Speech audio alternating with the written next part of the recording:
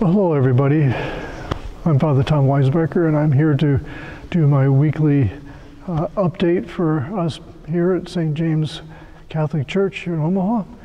And I again appreciate all those who've come to Mass this past weekend. The numbers are up somewhat, and we're growing some.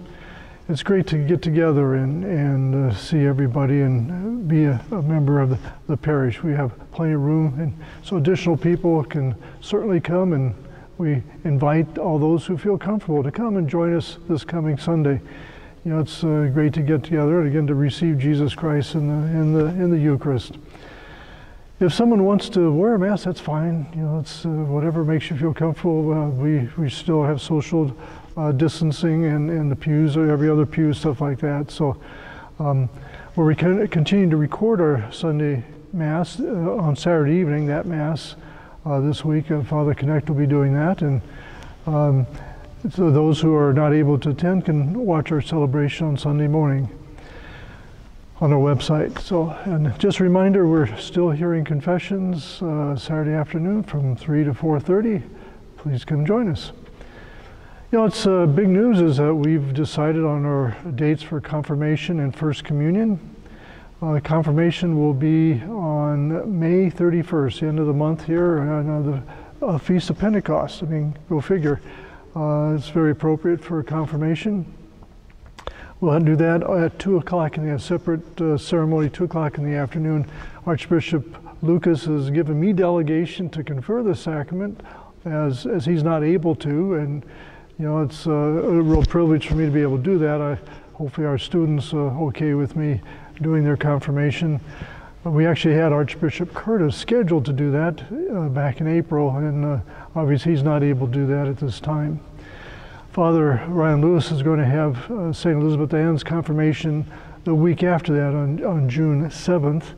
And you know, if our students are not able to come here on the 31st, they are welcome to come join the people at St. Elizabeth Ann on theirs, and vice versa. Those who are maybe not able to come to theirs at Elizabeth Ann, they will be able to come join us at St. James here on the 31st. So, it'll definitely be different this year. I mean, I'm just happy we're able to move forward, and that it'll never be a perfect time. So it's hopefully a chance for our confirmandees to have a great experience, to receive the Holy Spirit upon them, and they've been going forward for this couple of years, and now's the culmination. And so they're going to be different, but it's, again, praise God, and the Spirit come upon them, and hopefully the Spirit has a very poor aim and can do great things and can do just receive the gifts and the fruits, and we look forward to that. For First Communion, we plan on celebrating that 2 weeks later on the solemnity of the Corpus Christi, which is the body and blood of Christ. You know, that's also very appropriate. I know our second graders are so anxious to be able to receive First Communion, and we'll be doing that on that day. So we'll be having Mass at 11:30 and at 2 o'clock that day. So again, if hopefully social distancing will be a little bit easier in that time. That's almost a month away, and we'll be able to have more people come to that. But that's. I know it's a big deal, but so we have this extra Mass at 2 o'clock on that Sunday, and so that, again, there'll be extra room. Hopefully, we'll have to probably assign pews and things like that, which we do normally, and to just figure out how many people could be there, how much space between them, all that stuff. More details will be coming shortly.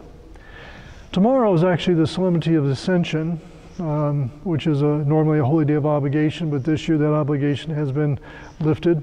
But we have it at a vigil Mass at 5:30 tonight, and that will be again fulfill you don't have to come, but again to celebrate that Jesus has ascended to the Father's right hand. 40 days after Easter, can you believe the time's gone by that fast? And so we will be having that. We also have our regularly scheduled Masses in the morning, 6:30 and 8:15, so we invite everybody to come, and let's celebrate the Ascension of Jesus. Tomorrow morning also would have been the last day of school for school kids. You know, it's kind of a, you know, basically a kind of a sad day that we're not able to celebrate the end of the school year as we would like to. But you know, to celebrate this as best we can, I would actually invite people to come to the 8:15 Mass. We would have had an all-school Mass that day to celebrate the closing of school, and we're going to have, starting at 9 o'clock, we're going to have the school teachers and the staff be outside, you know, saying goodbye, waving at people, and as a car drive by, and you know, encourage people to come. And the point being too is that, you know, we want to put some closure on the school year. It's been kind of strange these days, you know, video conferencing and homework by remote control and parents having to do stuff. This is a chance to really say this is the end, you know, it's over. And so to put some closure on our school year and actually help the kids to feel like summer vacation is actually starting now and really have a chance to celebrate that. There will also be a ceremony tomorrow evening starting at 6:30 for our eighth graders to come and get their 8th grade completion certificates and have a picture taken of them in front of our cross out there in the courtyard. The ceremony, again, I'm not fully in charge of all the details, but as I understand, there'll be a broadcast on YouTube Live of comments from our principal, Bill Kelly, and our vice principal, Tiffany Howard, and the teachers, and you'll be able to listen to that in your cars, and then the students will be called up one at a time, again, to be clapped and appreciated to receive their certificate. I mean, we don't have graduation at this time, but you know, this is a way of, again, putting closure on our school year. Next Monday is Memorial Day, and you know, it's kind of, you know, it's a national holiday, so we will only have the one Mass in the morning at 9 o'clock, and we invite people to come to that. We also have a big event coming up with the priesthood ordination of Deacon Zach Tucker. You know, you probably hopefully remember him from last summer. We had him here for the summer, and we've actually been blessed to have him here with us now, because you know, they closed down the seminary in the North American College in Rome, and so he's been going classes here in his bedroom here at the rectory. So at St. Cecilia's Cathedral on June 6th is his ordination to the priesthood. Now, because of the pandemic and all that, there's a very limited number of people are able to come. I'm looking forward, I hope I can be invited, but everybody has to have an invitation to come.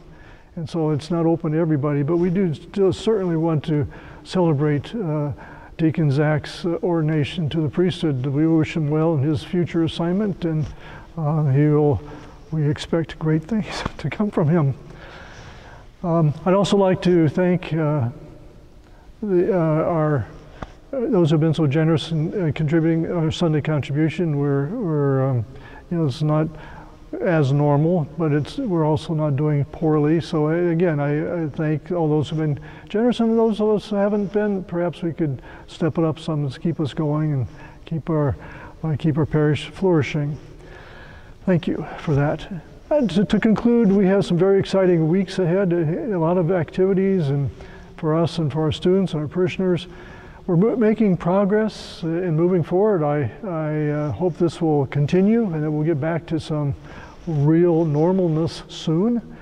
Let's keep each other in prayer and pray for those who are sick, and you know, those that they get well soon. We pray for people who are afraid too. That it's time to, you know, basically step forward. You know, and keep everybody safe too. We have to do that also. But always let's do that. Let's invoke the names of Jesus, Mary, and Saint Joseph, and intercede, to have them intercede for us and cause this pandemic to end real soon. It would be so wonderful. Hopefully the warm weather will see the end of it and we can move forward.